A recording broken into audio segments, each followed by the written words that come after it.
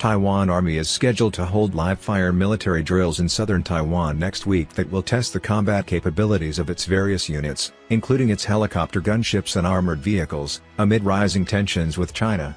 Military sources told CNA on Sunday.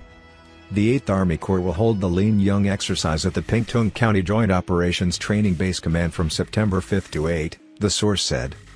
The Army's Joint Arms Battalion, snipers, tanks, armored vehicles and mortars will be tested using live-fire drills during the 4-day drill, the source said.